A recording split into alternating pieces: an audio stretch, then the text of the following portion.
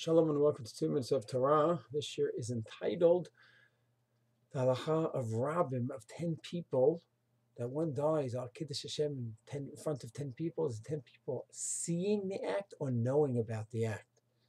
So we've been having a few shiurim in our mini-series on Kiddush Hashem, dying al Kiddush Hashem. Certain times it doesn't make a difference who sees.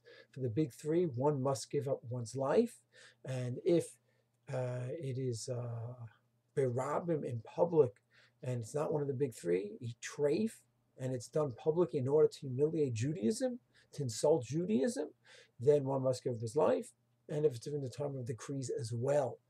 So when we say that if it's in public, one must give up his life, it's that if the goal is to insult Judaism, what does it mean, berabim, 10 people? Does it mean that 10 people actually see what's going on, which would be the natural assumption? The Shach has a fascinating point. In Yeridei Kufnin Zayin, he writes that doesn't mean that 10 people, the 10 Jews, see the event, but rather they know about the event. It's a big Kiddush to say such a thing. He says, why would that be? Because we see from Esther, the Gemara says, V'ha Esther b'far Hesya. Wait a second. Maybe Esther should have given up her life and not remained with Achashverosh, because that was public. And the question, of course, is how was that public?